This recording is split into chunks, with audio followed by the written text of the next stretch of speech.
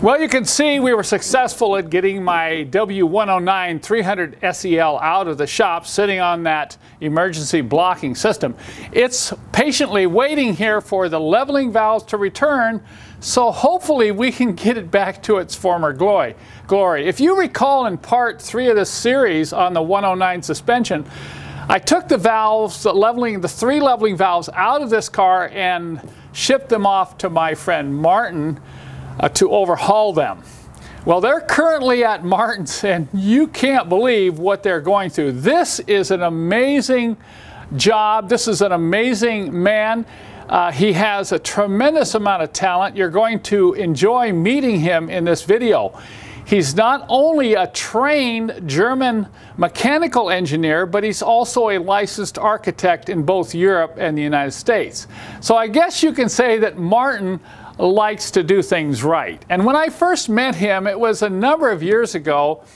He bought a 109 on eBay and he started working on it. And I remember some of the pain he went through, not only dealing with the rust and some of the problems with the engine, but when he got into the air suspension, he just was so frustrated. He would go out, you know, and the pan would, the car would be sitting down on the pan, and he says, man, this is so discouraging, Kent. What can I do? And I said, well, I don't have a lot of resources to rebuild these valves. And so it took him 3 years. But he said, I am going to figure out how these work, and I'm going to figure out how to fix them, because I'm tired of going out in my garage every day and seeing my poor 300 SEL sitting down on the oil pan. So he did. It took him 3 years. He had to source some very unique O-rings. He had to have some special parts machined. And he has assured me, he says, Kent, you make sure you tell your viewers that this is not a DIY job. So in this video, welcome Martin Werminghausen. He's going to show you what it takes to take one of these leveling valves apart and to overhaul it properly. If you're watching this video, you're maybe familiar with the 109 or 112 or even the 600 Mercedes with the air suspension.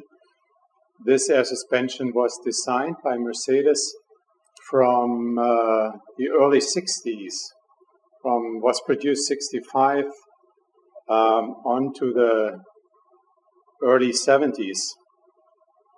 Kent was sending me his air valves, and I got his air valves, I cleaned it up and disassembled them. So it's all in this box right now. In this box it's all cleaned up, and one part I laid down here so you see how this valve looks probably from the inside. Well, Kent was asking me to make it really simple. So he gave me a little list what I should talk about. And that's what I'm going to do. First point, where are the common leak points? Second, taking the valve apart. Here it is. Third point, what are the common wear and replacement parts? We're getting there. The new part I had machined,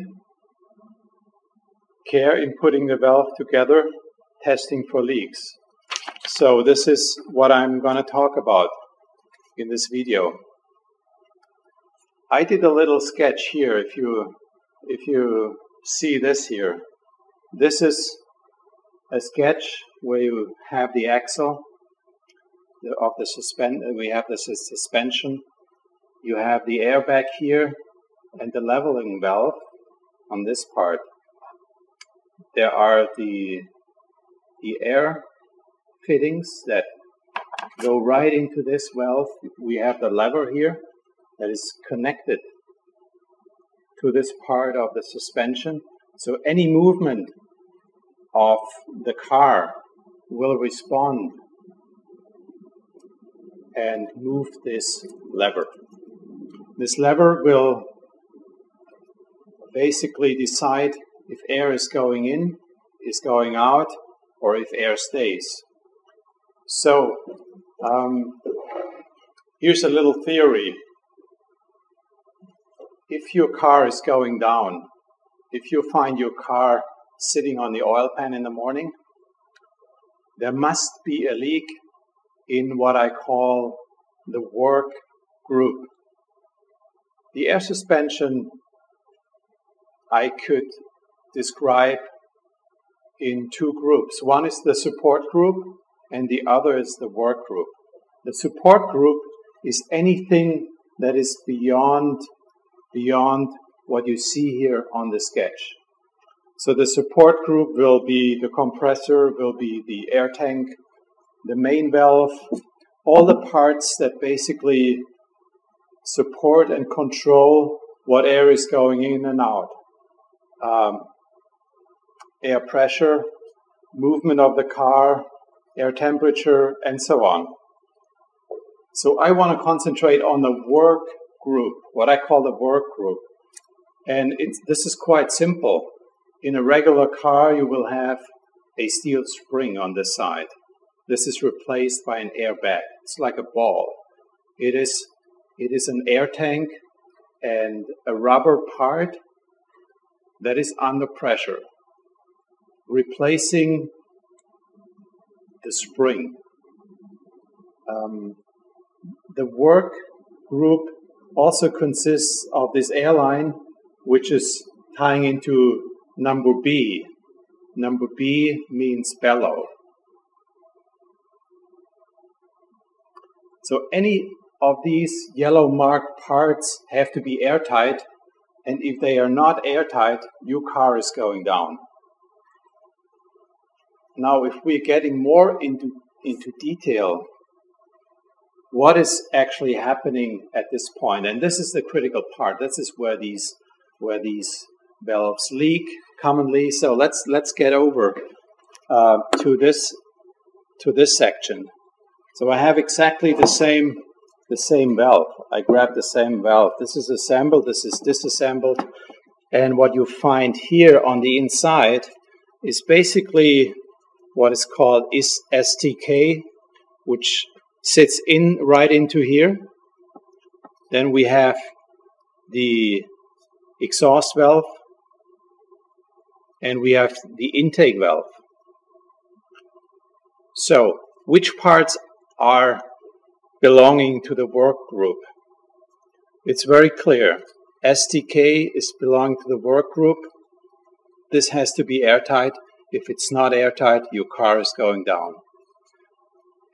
The A valve is part of it, and the intake valve is part of it. So if any of these three parts leak, your car will go down. Typically, the bellow and the airlines are airtight. If your bellow has a leak, it is very obvious. You will hear it. You will clearly find out. If these little valves leak inside, it's pretty hard to figure out. You can spray it while your valve is still in the car. You will find bubbles, but it's sometimes really hard to find out. So any of these three valves leaking will bring your car down. If all the parts that are yellow here, part of the work group, are airtight, again, this is E, this is A, and this is the toggle STK. If any of these yellow parts are leaking, your car goes down. Typically, as I said, this is tight. The problem are these three valves. In fact, the A valve is typically in good shape. There's not a big problem. What creates the problem is mostly a complicated valve. This is the intake valve. There's this little pin. If you press it, it will give access of the intake air. The pressure on this side is higher than on the support group. The pressure is higher than on the work group.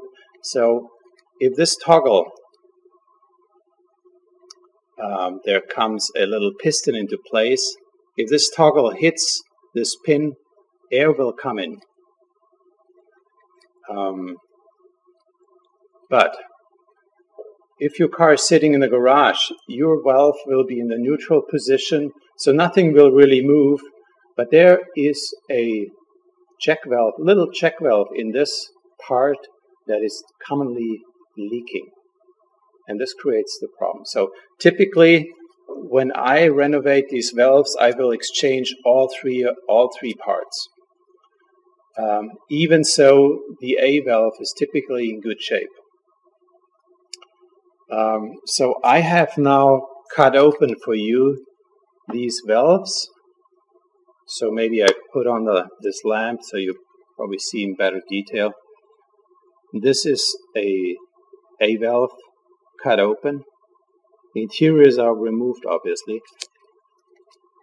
This is the E valve, and this is the bullet of STK.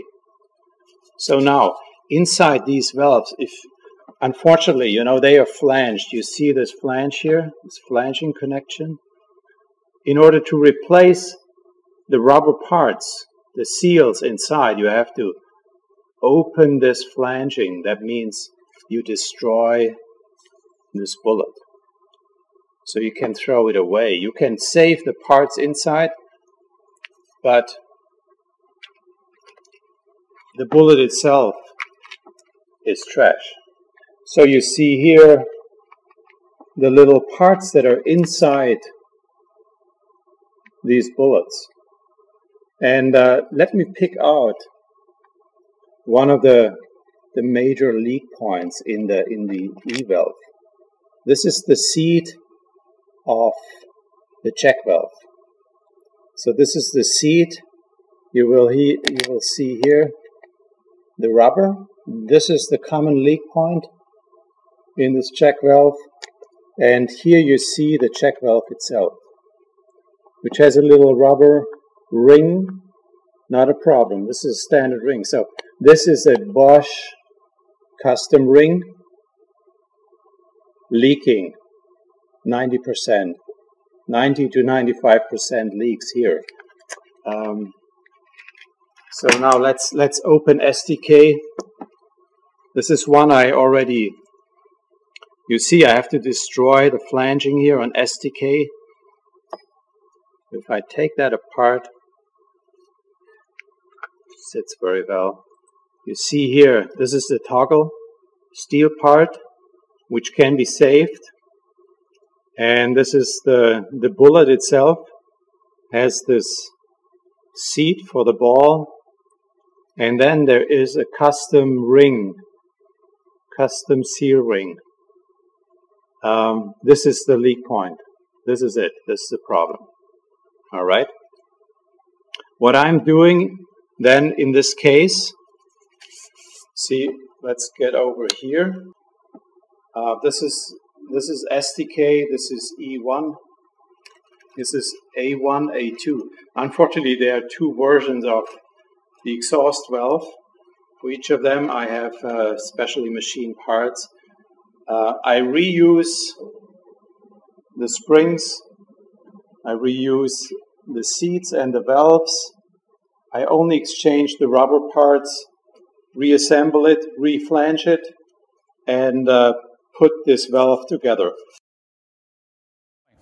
When I saw firsthand what Martin had to do to go through the process of rebuilding one of those valves, I was impressed. I hope you were too. I mean, just the fact that he went about that in such a methodical way, the persistence it took to see it through is quite impressive. Now, you can now see why he emphasized the fact that this is not a DIY job. And remember, it's not over when you get all those little check valves rebuilt. There's still more to do. And in this next part in this video series, Martin will explain what he has to do to go through a testing sequence and also some of the concerns that he has after that's done to get the valve set up properly.